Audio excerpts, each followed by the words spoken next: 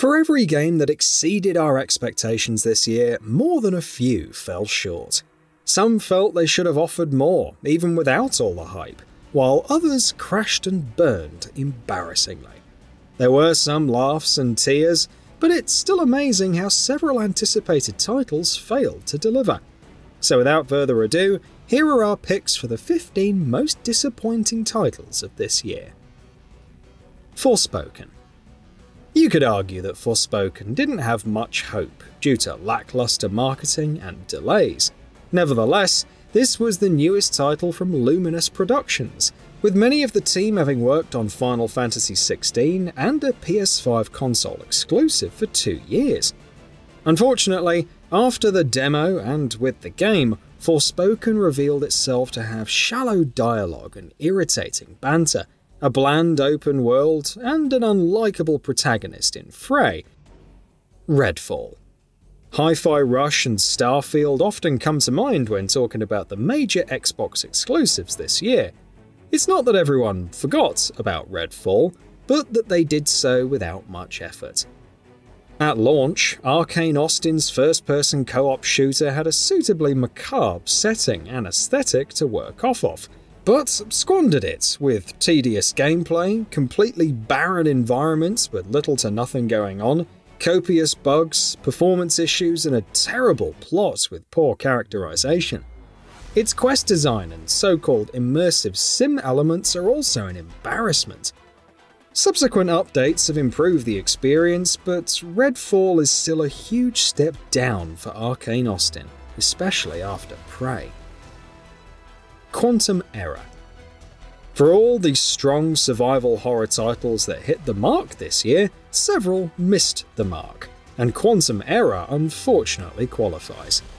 Despite some great lighting, the stealth gameplay feels tacked on and awkward, while the shooting is as generic as they come.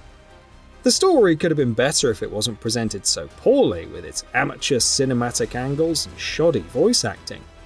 Quantum Error ultimately feels like it warranted much more than the developer could deliver, bringing the whole product down.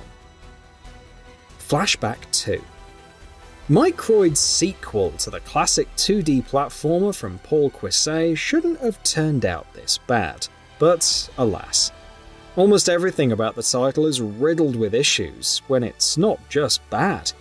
Though the animations and aesthetics can be decent, the multitude of bugs, horrendous aiming in combat, terrible dialogue, baffling armor mechanics, and half-hearted cover-based gameplay make you question everything. Perhaps the only mercy is that it isn't too long, unless your save gets corrupted and you have to start over. Call of Duty Modern Warfare 3. It's a meme of sorts to expect anything from Call of Duty, much less Activision. Modern Warfare 3's campaign falls apart almost immediately. Its mind-numbing open combat missions with boring objectives, a story that's so by the numbers that you can practically paint them in, a distinct lack of polish and embarrassingly short playtime. Multiplayer buckles under the weight of skill-based matchmaking, packet bursts and horrendous spawns. Payday 3. At first, many were disappointed at being unable to play Payday 3 due to servers going and staying down for days at a time. However, after finally getting into matches, even as crashes and disconnects occurred, many were let down by the challenge-based progression, the lack of a pre-game chat, no offline play while solo, no lobby browser, a clunky UI, etc. Though it's received updates to alleviate several issues, like finally awarding infamy points on heist completion, Payday 3 is still far from reaching the same heights as Payday 2. The Lord of the Rings: Return to Moria. Return to Moria, at least the start, is brimming with potential. This is a new adventure in the Fourth Age, with the dwarves retaking their home and facing a shadowy curse as they explore its depths. Some mechanics were also pretty unique, but it all fell apart due to jank, poor combat, terrible AI, lack of freedom when mining, and some shoddy building mechanics. What could have been a Valheim-esque adventure in Middle-earth is instead an awkward meandering. Crime Boss Roque City. Proof positive that loading a game with Hollywood actors doesn't equal success, and many of the performances aren't even all that great. While the shooting isn't terrible, it comes at the price of stealth and missions that encourage going guns blazing more often than not. Throw in all the bugs, terrible writing, repetitive objectives, and general lack of polish, and you have a disastrous title that's more like Takers than Heat. Exoprimal. After playing the open beta, Exoprimal looked like it had potential as a dumb hack-and-slash heavy co-op game.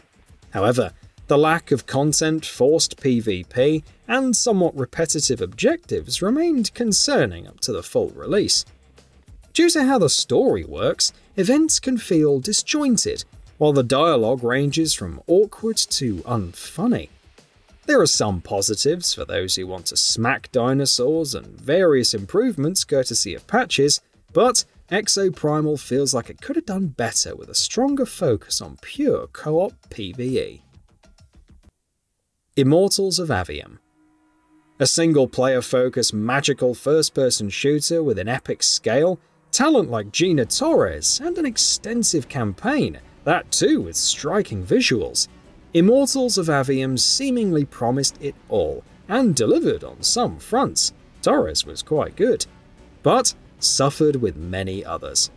Lackluster storytelling and graphical issues, particularly with HDR, made playing a headache in several ways. The shiny presentation couldn't save the below-average gameplay with its damage sponge enemies and an annoying gear grind. It's a better experience technically after several patches, but far from delivering on the hype. Atlas Fallen.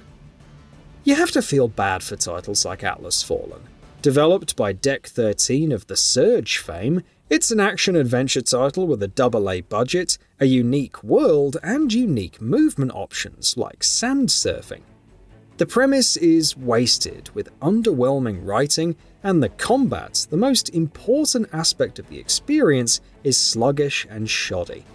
It also doesn't help that the world doesn't have much going on, even with some strong aesthetics on display. EA Sports FC 24. It's probably not that surprising in retrospect, given how the FIFA franchise fared over the years, but EA Sports FC 24 was an opportunity for a fresh start. However, while the gameplay remains enjoyable, it doesn't improve enough, much less advance the status quo. Career mode is still a rote affair, the new interviews are incredibly lackluster, and the presentation feels like it's slumming in certain places.